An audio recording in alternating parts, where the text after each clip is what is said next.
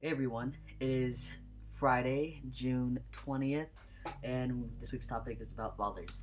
Um, it's an awesome topic with coming off of Father's Day last Sunday. I actually had a really good experience on Father's Day because my dad actually called me him, and I think that's the first time he's ever done that. And to me, that was really amazing. Me and my father, I absolutely adore my father. I love him. I take after him a lot. I'm the one that resembles my father. Um, I act a lot like him. Very quiet, very a little bit reserved until you get us talking, and sometimes you just can't get us to shut up. I'm definitely my dad's kid. There's no question about that. He's probably the one person that really inspires me the most in my faith, and I have different a lot of backers in my faith. But I think knowing that my dad has struggled with certain things in his life, and knowing I struggle with certain things, and yet he's becoming a preacher or a pastor, to me that means so much. Um, and it's probably a topic for another day. Maybe that's something I'll put on my personal channel.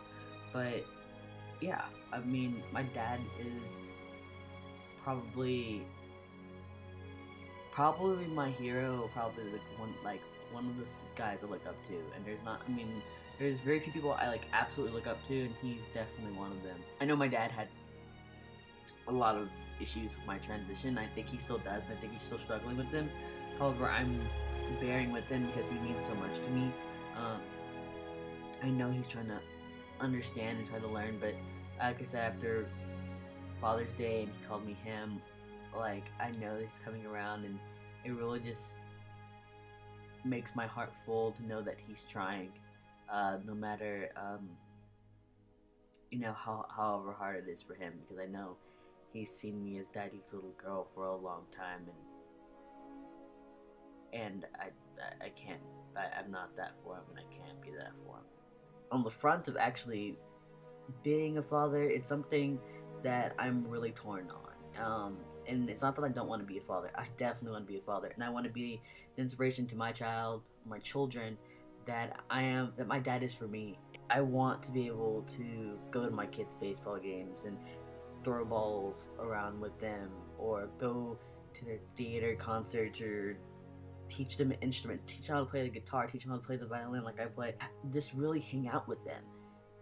I think the one thing that really bothers me personally is the fact that whatever kid I have will not be my own. And I always wanted to have a little Aiden, but it's something I mentally can't handle. Having my own kids, like, out of my own body, and lack of terms, it's just a mind fuck, and uh, that, and it will bring some serious dysphoria issues. I've not looked into freezing my eggs, and my body hates itself sometimes when it comes to my reproductive system before I even started to transition. So I've always known I really wasn't going to be able to have kids, and I think that's really just had its effect on me. And um, it hurts. It emotionally, mentally hurts. Depending if I get married or not, there's sperm donation, there's adoption, foster kids.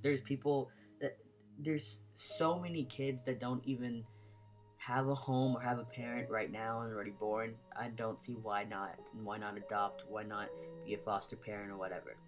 And that's what I'm going for, I think. But only time will tell. But I'm really excited for the day I can say that I'm a father, um, and that will probably be one of the greatest days of my life, no matter how it happens. So I hope everyone has a good weekend, and I will see y'all next week. Oh, and on a last note, welcome to Bo. He's our newest Wednesday guy, so welcome, Bo, and I will catch y'all later.